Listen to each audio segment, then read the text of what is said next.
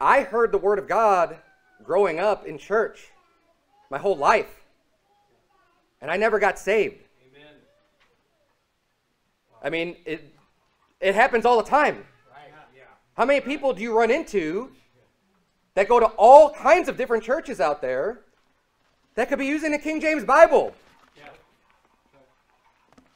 but they're not getting saved, are they? Do you run into these people?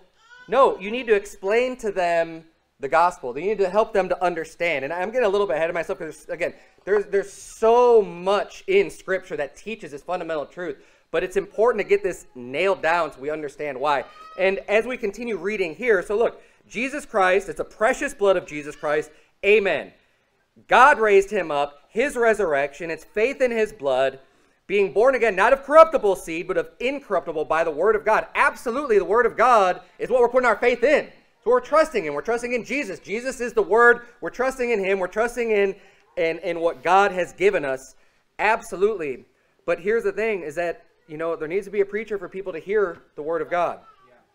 And even as we keep reading here, verse 24 says, "For all flesh is as grass, and all the glory of man is the flower of grass. The grass withereth, and flower thereof falleth away. But the word of the Lord endureth forever. And this is the word which by the gospel is preached unto you." And I probably won't have time to get to this.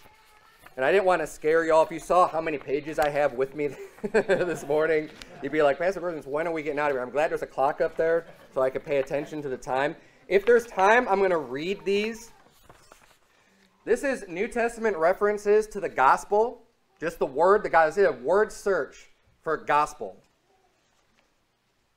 Over 3 pages in every single one of these, gospel and preach. Yeah. Gospel, preach. Right. Gospel, preach. Yeah. Gospel, preach. Gospel, preach. Gospel, preach. Gospel, preach. Gospel, preach. Yeah. What are we supposed to do with the gospel? We're supposed to preach the gospel. Right. And like I said, I'm going to try to blow through all these verses verbally, but I've got there's very few verses. I cut out the ones where it's just a reference to the gospel that doesn't reference speaking, preaching, going for, where it's just a reference to the gospel kind of generically, right, as just talking about the gospel. Yeah. Almost every single time in Scripture in the New Testament you see the word gospel, it's tied in the very same verse with it being preached. Preach the gospel, preach the gospel, preach the gospel. Why? Because that's what we're supposed to do. We're supposed to preach. And how do you preach? You open up your mouth and you preach the gospel. Right. Yeah. Now, I'm not going to get hung up on the silly, what if someone can't hear? What if they're deaf, right? Look, a person with the Spirit of God is going to help explain that to them through whatever means of communication you need to do in order to help them understand.